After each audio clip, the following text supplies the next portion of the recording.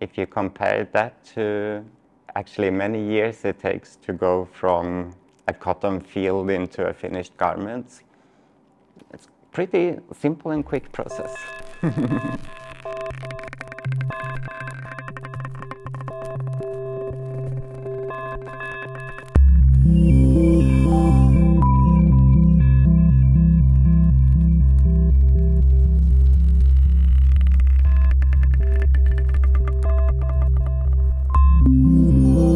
For the last couple of years, I've been researching kind of new solutions at the intersections between synthetic biology and digital fabrication. For my final project, I've mainly been focusing on bioprinting. This bioprinting technique is normally like super expensive and like, you know, something that's more belongs to like medicine and tissue engineering and all these kind of things, and it's quite accessible technique.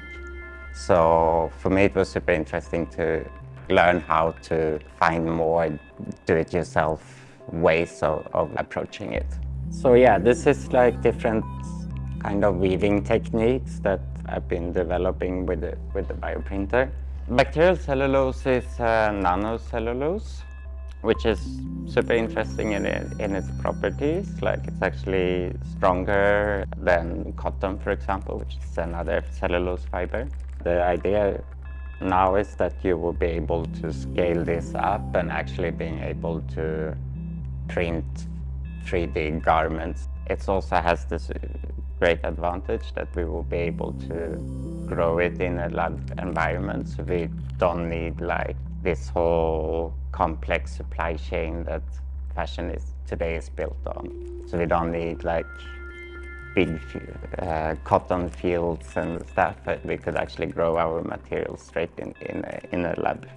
It's in a way actually like so much more simple than today's supply chain. Like, I mean, first it needs to grow for 2 weeks maybe, and then we purify the bacterial cellulose, and then we make it into a bio ink, which is a few steps. But if you compare that to like actually many years it takes to go from a cotton field into a finished garment, it's pretty simple and quick process.